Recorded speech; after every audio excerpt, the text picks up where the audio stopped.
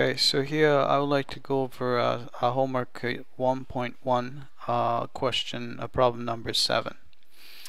Alright, so we want to come up with a peacefully defined function to describe the define for driving too slowly or driving too fast. Alright, so if it's if you're going slower than 40 kilometers per hour, any difference between 40 and the actual speed times $10 per kilometer per hour is gonna be your fine. So you can see that here it's gonna the fine is gonna be $10 for every kilometers per hour slower than 40. Alright, so let's say if x is less than 40, so the difference between x and 40 would be 40 minus x. Right?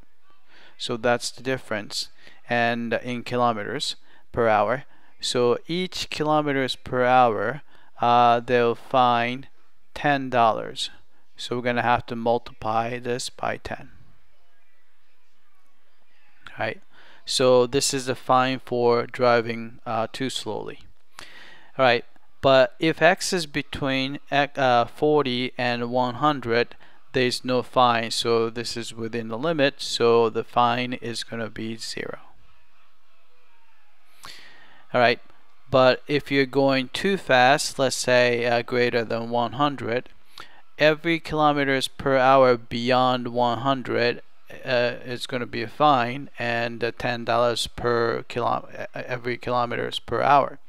So the difference between x and 100, since now x is bigger than 100, you just take the difference, x minus 100. Right?